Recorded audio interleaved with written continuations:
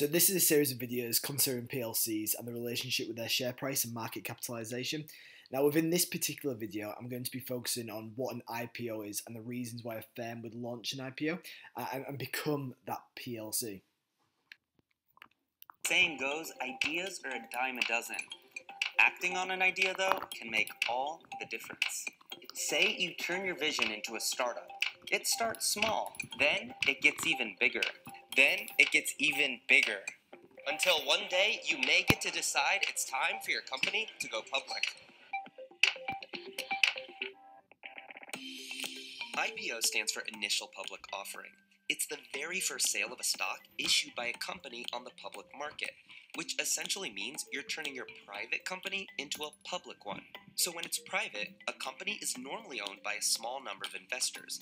That usually consists of people like you, your friends, or parents, plus professional investors like a venture capital firm. Once the company goes public, you're opening up that business to be owned by a large number of people. In effect, the firm goes from being owned by just a few people to potentially tens of thousands of shareholders. To commemorate the event, most stock exchanges hold a ceremony of sorts. At the New York and London stock exchanges, you'll ring the bell. At the Hong Kong Stock Exchange, you'll strike the gong. So why go public?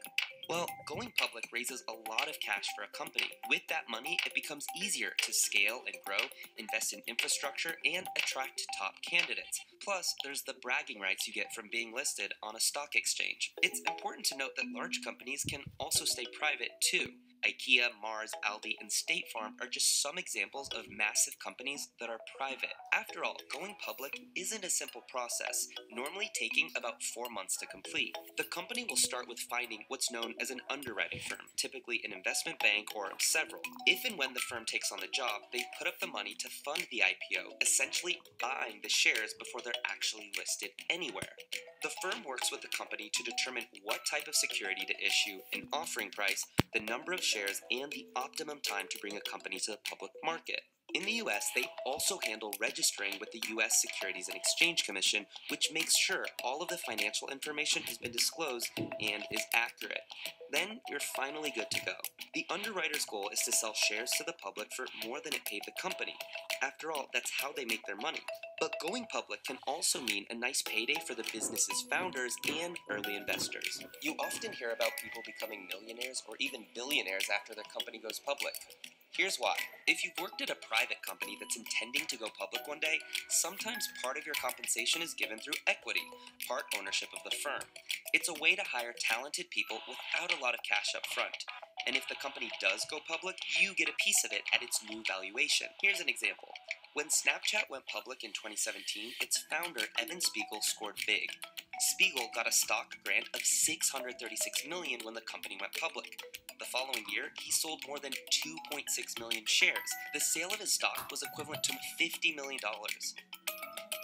The number of companies going public is constantly fluctuating. Globally, 1,764 companies floated in 2017, a nearly 50% increase since 2016, and the most IPOs since 2007. 189 of 2017's IPOs were in the US, a 70% increase from the year before. A few of the biggest IPOs in history include Facebook, Visa, and General Motors. And in 2014, Alibaba smashed the record with its debut on the New York Stock Exchange, bringing in $25 billion.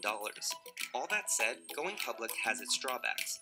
Publicly traded companies are subject to oversight by regulators like the US Securities and Exchange Commission.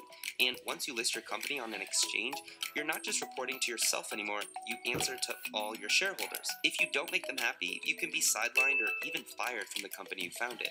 A company is considered to be private, and as a private company, the firm will have grown with a relatively small number of shareholders, including early investors like the founders, venture capitalists, or business angels. So when a company reaches a stage in its growth process where it believes itself to be mature enough for the rigours of the required regulations, along with the benefits and the responsibilities to public shareholders, it'll begin to advertise its interests in going public. Now, IPO shares of a company are priced through underwriting due diligence, which assesses the market maturity of the IPO candidate. So it focuses on the market and the competitive analysis, as well as assessing potential risk and opportunities and risks in the commercial and legal environment of that company. So the IPO team working on this will be formed of underwriters, lawyers, CPAs, which are certified public accountants, and SECs, which are Securities and Exchange Commissions. So the previously owned private share ownership converts to public ownership, and the existing private shareholders, their shares become worth the public trading price. So sometimes these shares are cashed in to earn return, or they're kept hold of. Now, an IPO consists of two parts. So the first is the pre-marketing phase of the offering, whilst the second is the IPO itself. Now, information regarding the company is compiled, including the forming of a board of directors, and the company will issue its shares on an IPO date. And this will be issued in the primary market, whereas the firm will acquire share capital as equity to finance the firm's growth. Now, when these shares are then traded, they're traded in the secondary market, and this is where we can see a change in market capitalization. So here's a couple of summary points. So to begin with, it's the process of offering shares of a private corporation to the public in new stock issuance. The public share issuance allows a company to raise capital from public investors, and that is known as share capital. The increased transparency and share listing credibility can also be a factor in helping it obtain better credit terms when seeking borrowed funds as well. The fact that, for example, banks, if they want to increase their gearing, and their gearing is growth via debt, they'll probably have a better chance of doing so because of the transparency of being a public limited company and the bank being able to access a lot of information regarding the company. But also it brings about a lot of media attention, and the company is much more well known, which can also help with its potential growth. The public market contribute capital to a company's shareholder equity. So again, that share capital that they receive is known as shareholder equity, which goes into the firm to fund its growth. And it increases the company's exposure, its prestige, and public image, which can help the company's sales and profits. As you'll see within this video, when a company does, I suppose, create interest in carrying out an IPO, the media are interested in that information, and they will often cover it. And then when the IPO actually takes place and they issue that initial public offering, then usually it's the big news of that day. What do you want to get into the nitty-gritty of when that public information does come on Snap? Well, obviously the revenue. I mean, eMarketer forecasts that Snapchat's going to have $935 million in revenue this year. We want to know if that's true, first of all. But second of all, this is a company that's growing so substantially. It's becoming a part of the lexicon, just like Facebook was a few years ago. And it's exciting to watch just how much they've changed the way that young people communicate. What, in terms of the question marks, are still left for you? Because they're trying, as you say, they're going out trying to woo in the future of Snap. They're trying to make sure that it looks like there's options in terms of marketing, in terms of perhaps not just millennials. What are you left with concerns about, perhaps? Well, certainly the advertisers are still wondering just how effective Snapchat is. They've done a lot to make the advertising more effective, but still very experimental for advertisers. I think usage, obviously we see a lot of teens and young adults using Snapchat, but are the moms, are the grandmas going to use Snapchat? Maybe not. Does that matter? Those are some questions that I have. Airbnb investor who believes the next wave of consumer IPOs will reflect an innovation revolution. Venture capitalist Rick Heitzman is CEO of First Mark Horizon Acquisition. Rick, great to see you. Welcome back to the show. Good to see you again. Thank you. Deirdre had mentioned, the bad taste maybe left in some investors' mouths who invested in Lyft and in Uber. But on the other side of it, we see a reach for high growth companies. What do you think will prevail in this sort of pandemic trading environment? I think you've seen a lot of companies go public and perform very well if you look at Snowflake on the enterprise side. But I think the problems that Uber and Lyft have faced are dealing specifically to that transportation sector, specifically related to, I don't know what your personal habits are, but the amount of people taking Uber and Lyft have dramatically decreased since the pandemic. If you look at other names that are focused on the consumer, DraftKings has performed excellently since its public debut earlier this year via a SPAC listing. And also, you've seen Pinterest double in price. You've seen Snapchat and Twitter increase in price over time. And I think it's probably less specific to the growth that you were seeing in that sector, and more specific to folks chasing growth, chasing a high return on investment, and some of these consumer names. For an Airbnb, during the pandemic, I didn't think that anybody would want to go to an Airbnb in that sort of environment. And yet here we are. Business, as Deirdre had mentioned, is in fact booming. Is there a rush, in your view, to get that out the door now that things are hot? And what happens when things go back to normal and people actually start flying and staying at hotels again? I think that we were already seeing before the pandemic tremendous uptake from Airbnb. And they were both taking shares from traditional hotels as well as vacation homes. And then in the pandemic, they've done a great job on a couple of different things. You've seen more folks go and do kind of work from home somewhere else. So if you're living in a place like New York, living in a place like San Francisco, do you really want to work out of a small apartment, or would you rather go to Lake Tahoe or the Catskills? You've also seen the desire to go to another place, and whether it be a driving vacation. The Airbnb kind of pivoted from what was historically called the top 3, top 5 cities, the Londons, the Parises, and New Yorks, to doing more of, hey, here's a 2-hour driving vacation, which you might do as a different alternative this summer or fall, and experiences. So I think that they've pivoted in response to COVID. I think if travel were to come back and hospitality were to rebound, they'd also be able to take advantage of that trend. So clearly the timing of an IPO is also important. With Airbnb capitalising on this recent pandemic with travel restrictions abroad and reduced desire for hotel stays due to social distancing, they're believing this is a key time. But also they've got plans for the future, and they believe that even when the economy returns back to normal, they'll be in a very good position, and hence why they believe this is the right time to carry out that IPO. However, again, when considering a previous video of Snapchat, they went public, and there was curiosity as to whether the firm would do well as a PLC and whether it'll generate the interest. Clearly it did, as Snapchat sold 200 million shares priced at $17, and they generated $3.4 billion. Now, they didn't keep the whole $3.4 billion, of which $2.5 billion would go to the company's share capital, and the remaining $900 million went to early investors and executives.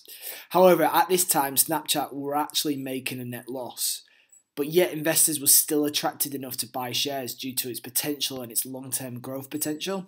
So even if their dividends would have been limited in the short term, because they're not making a profit, clearly investors were not worried about that, and they were just thinking about the future. So again, it depends on shareholder objectives as well. And another example of this is Twitter. This morning, this area was completely packed. Lots of people here excited about today's IPO of Twitter. And the fact that there were so many people on the floor of the stock exchange was sort of an indication of how much anticipation there was for when Twitter became a publicly traded stock. And, it's initially had priced itself at $26, but at the open, it went up to $45.10. And at one point today, it even hit just over the $50 mark. So a lot of excitement about Twitter and a lot of investor interest. Those of us with a long memory will go back to 99 and 2000 and the first dot-com bubble, when some shares were being sold for hugely inflated prices, regardless of the fact of whether a site was making any money or not. Why is Twitter able to convince investors this is a price worth paying? And that's a really good question, and lots of people have been asking that, because Twitter, in the 7 years it's been in existence, has yet to turn a profit. And what money investors are banking on is its potential to make money. Now, unlike Facebook, Twitter is very well poised in the mobile department, and it's with mobiles that you're seeing a lot of the growth potential, and it's mobile advertising specifically. So you have 75% of Twitter users that are accessing it on their mobile devices. And so the fact that they already have such a strong footing in that department, investors are banking on that they have the potential to make a lot of money off of that mobile advertising. In fact, one company has suggested that they could increase their revenues by 100% in the mobile department. There's always a risk when you're purchasing shares at an IPO for a firm that's making a loss, and just betting on potential it can obviously bring about problems.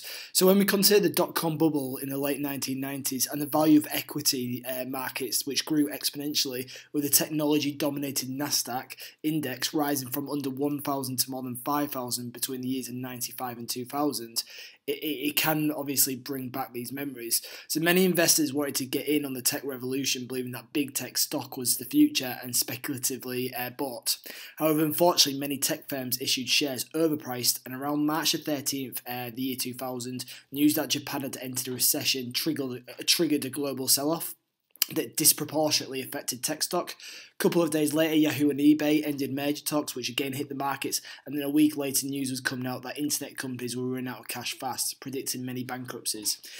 Investor confidence was further eroded by several accounting scandals, and the resulting bankruptcies include the Enron scandal in October 2001 and the WorldCom scandal in June 2002. And by the end of the stock market downturn of 2002, stock had lost $5 trillion worth in market cap since the peak. So therefore, there are always concerns when an industry suddenly starts to see a lot of movement in IPOs, and as to whether they've learnt the lesson of the dot-com bubble. So there are issues which arise from an IPO, and this is for the firm itself rather than the investor, and that's the significant legal, accounting and marketing costs which arise, many of which are actually ongoing. It also requires an increase in time, effort and attention by the management for reporting, and other issues can be the fluctuations in a company's share price, can be a distraction for management, and it can be compensated and evaluated based on stock performance rather than the real financial results, even if they do have links. So the summary points for the issues of a firm carrying out an IPO are: number one, an IPO is expensive, and the costs of maintaining a public company are ongoing and usually unrelated to the actual cost of production for the business. The company becomes required to disclose financial, accounting, tax, and other business information. During these disclosures, it may have, publicly revealed secrets and business methods that could help competitors. There's a loss of control and stronger agency problems due to new shareholders who obtain voting rights, and this can effectively control company decisions by the board of directors.